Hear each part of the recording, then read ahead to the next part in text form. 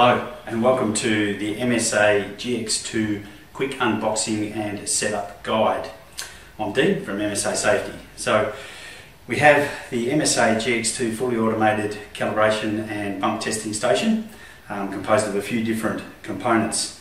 In order to set this up when you receive it, you would probably need just a Phillips head screwdriver, just a small one, or like I have, a nice little powered screwdriver. The power supplies which come with the GX2s and your rated power supply cords. So we will start with by identifying the different components of the GX2. The cylinder holder, the electronic cylinder holder, is this one here. You can see that one.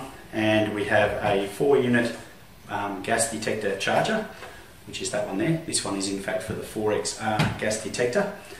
All of these components will come in the same sort of box, which is that one. Now, the box itself, although generic, you can tell what is inside the box, because if you look at the side, you will find that your particular component will be ticked and you'll be able to identify what is in there. So we're going to unpack this box now and you'll be able to see exactly what is inside the GX2 box and comes with. So in there we have a couple of different bags, quick start guide, a little Ethernet cable. There's a DIN rail mount as well, so that will help you to mount this on the wall should you choose to. A little pack of nuts, screws, barbs, plugs, fresh air setup, intake valve, which is that one, and that is designed to go into the top of the cylinder holder here, and that is to filter the air in case it's dusty, and that will mean that everything that goes into the test stand itself will be nice and fresh. You have barbs. These connect the GX2 test modules together, cylinder holder to the test stand itself, and you have the little white plugs. These plugs are designed to plug the holes and stop the unwanted intake, and then you have all of the screws too, and you also have one tiny little spare O-ring. This O-ring is designed to go into the top of the regulator there should you need to replace the one that it comes with.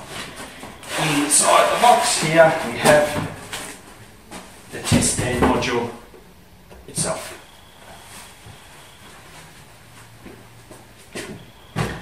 This one is for the Altair 4X or 4XR. If you were to get one for the Altair 5X, it would look like that. So that's for the Altair 5X. If you were to get one for the Altair 2X, it would look like there's a 2X, and this is your Altair 2X test stand. It would look like that. One thing to note with that is that you do need to take the little green stopper out of there, and that is for use with the Altair 2X and the Altair Pros. That must come out. What we are dealing with today is the Altair 4X, 4XR GX2 fully automated test stand. There is your Altair 4XR. And this is the proper setup for the unit. So the first thing that we need to pay attention to is to make sure that on the end here we have our fresh air intake set up. It's marked and the proper spot to put it in is shown, so make sure that that is in there. These holes do not necessarily need to be plugged, so they can remain open. They're activated when additional cylinder holders are installed if required.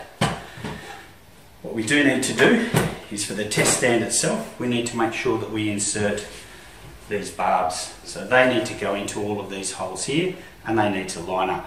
I'll just complete what I've started here earlier and put that additional barb in there. So if you can see that there, those barbs are now in place and there's 5 of them there, and we can now make this system together. Push them together and they will now join quite nicely. We can use the screws, 2 in the back, 2 in the front, 1 in the front rather, and join this together.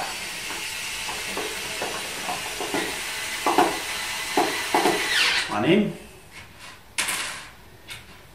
and nice and quick of course when you've got a power drill, not so when you're going to do it by hand. One in the front. See the 2 I put in the back from there, and then 1 in the front. There we go. holds together quite nicely when you put them in properly. We then must make sure of one other thing.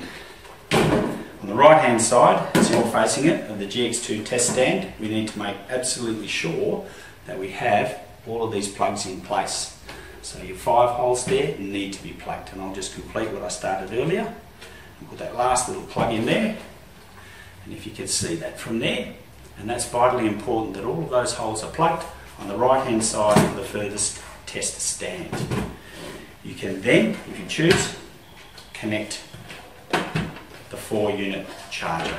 Now on this occasion I'm just going to put one screw in here to show you how that will look.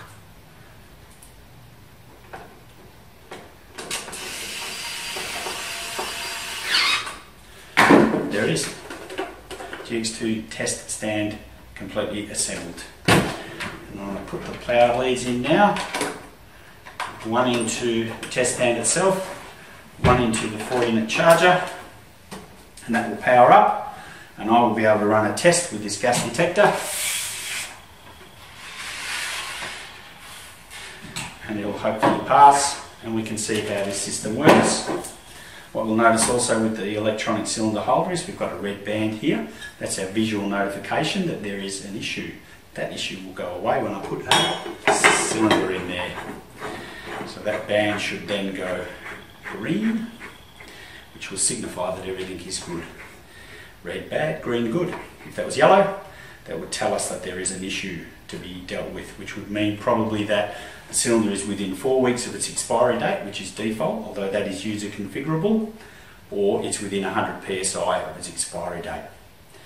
Now, once that has started up, we'll give it a few moments, then we'll be able to put our detector in, turning the detector on first to make sure it's gone through its startup procedure, and once it's done that, we can enter it into the GX2 and we will be able to run a test.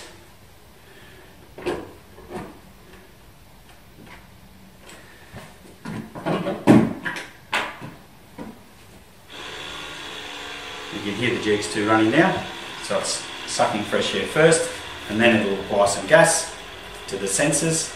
And this test it's doing is called a bump test, which is a compliance test to make sure that the gas detector is functioning, and it's the most basic test required by Australian standards. And that's what we need to perform before we use the detector. It's best practice, and it's what MSA require you to do as well when using their equipment. Basically asking the detector if it's working. And once we have a pass mark, the detector is compliant and ready. Green means good, so we've passed.